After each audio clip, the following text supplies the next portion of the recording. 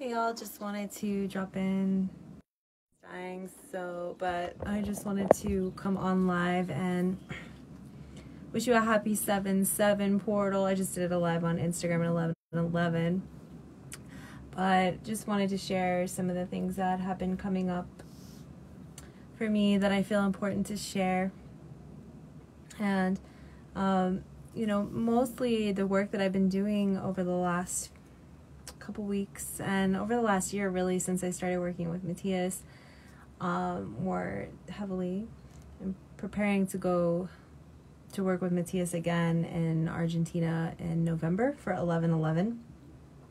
So today's 7/7. So I find these type of synchronistic dates important. 2/22/2022. I was in Egypt in the pyramids, and you know, here I am in Sedona inside of one of my favorite cave spots today, and working with the elemental energy and the energy of the dragons. And this year my work has been a lot around water. You know, I shared this water prayer activation that I'm going to be doing soon, and the importance of water, the importance of tuning into the elements. I was talking to a friend yesterday, and we were saying how, you know, there's some fear out there in the multiverse about food shortage or water shortage happening eventually, and us not having access to water. And I was actually on an earth ship on my way back from Colorado. I spent the night in an earth ship in Taos, and you know, that earth ship collects rainwater, and that's its main water source is rainwater. So but basically what I'm getting to is there's no fear. We can live sustainably, and we can live in sync and in tune with the elements.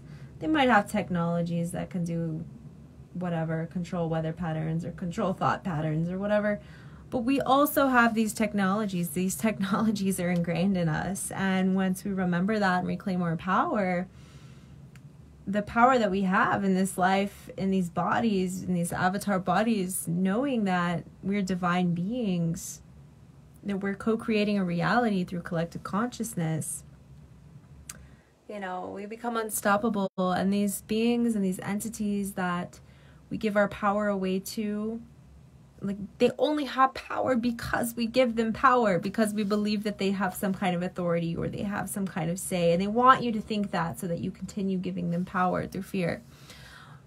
But it's not true. And liberating ourselves from that is very powerful, knowing that we have the power to shift. Focus on your own power. Don't focus on anybody else's. Focus on your own power, the power you have over your own life, to make choices, to make better choices every day in every way. Choosing love, choosing life, choosing freedom. Choosing to be in alignment with your divine blueprint. Here to be of service and purpose. You are your purpose. You are purpose. You are abundance. Claiming that as your I am. I am. I don't need things from outside of me. I don't need validation, because I already am all of these things centered in my heart. So here I am inside this little cave, tuning into the earth and just recognizing that divine connection. You know, thinking back to the ancestors and those before the industrial ages, how much more tuned in people were with the earth and the elements. And I just like to imagine a world where we really listen to the plants, to the earth, to the sky, to the creatures, and to each other.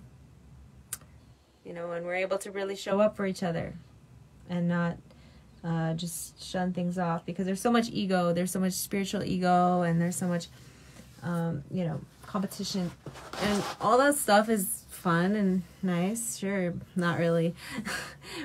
I would rather live in a reality where we're really able to honor each other, respect each other, and see each other.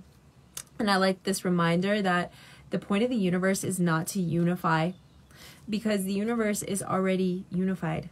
It's already one thing. It's already one. We are all already one.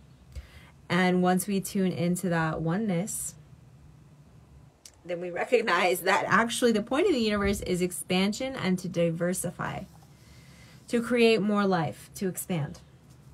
You know, so that truth has really helped me. The other truth that's really helped me is letting go of any fear of death.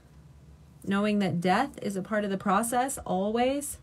It's part of your process. It's part of everything's process. And the more we can embrace that, appreciate that, and know that that is inevitable for all of us. I've seen it in ayahuasca journeys where there's just a plug being pulled out and everyone being unplugged from the matrix and it going into a black hole. And finding peace with that. Actually, a lot of peace comes with that. Really. There's a lot of peace in just going into the black hole, into the void, and just being in stillness and quiet.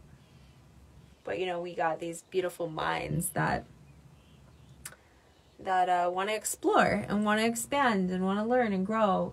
And so we create problems, or we create circumstances from this blank slate. So we have the power to go back into that blank slate as a collective consciousness, to choose to go into the void, to rewrite a reality, one that is more colorful, more harmonious. It's already so beautiful and vast, though. Can we notice that? Yes. But we can balance our own inner elements, working with our own elements within to bring more harmony without. More peace without, more well-being, more gentleness. So I just encourage you to take time out to really listen and honor where you're at, and just coming into a centered space of peace and forgiveness right now, so you can move forward into whatever it is that you want to give life to. I would just like to remind you that you're here to experience joy. You're here to experience the other emotions as well, and maybe you're not done experiencing them, but I give you privilege. I give you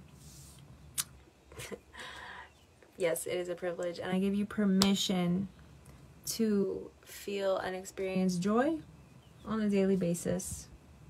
You don't have to please anybody anymore. You're not here to please people. You are here to find peace within yourself and find joy, tapping into that inner child again and releasing shame, releasing guilt, releasing worry, releasing pain, releasing punishment, and choosing freedom for yourself and for others. I had posted asking what your favorite healing modalities are yesterday or day before, and I got a lot of responses. I haven't had a chance to really go through all of them and like tally. I wanted to tally to see what I got the most response of. But I wanted to say that for me personally, the most beneficial healing tool or breakthrough tool, technology, for me has been sound, because sound has helped me to calibrate who I am today, reclaim my power, and remember my truth, tap into ancient memories. But beyond that, beyond like sound healing or chanting or these kind of things, the root of all of that, the root of every healing practice, whether you're working with medicines or you're doing energy work or whatever type of therapy, the root of all of them stems from intention, which is the word. In the beginning, there was the word. What is our intention with life? Because drinking a glass of water can be incredibly healing and can shift your reality with intention.